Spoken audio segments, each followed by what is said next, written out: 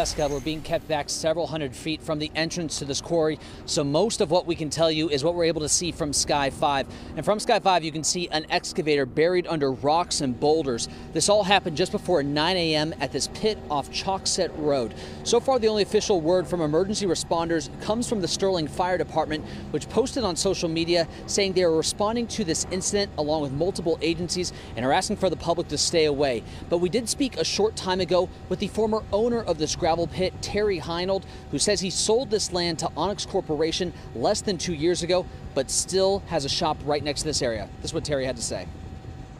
There was a wall or a piece of the ledge or something fell off the side of the hill, and I feel terrible. It's not a good thing. I hope I don't have any official word or any kind of info. I just hope that everything turns out good. Now, Terry could not confirm if there is a worker potentially trapped inside that excavator.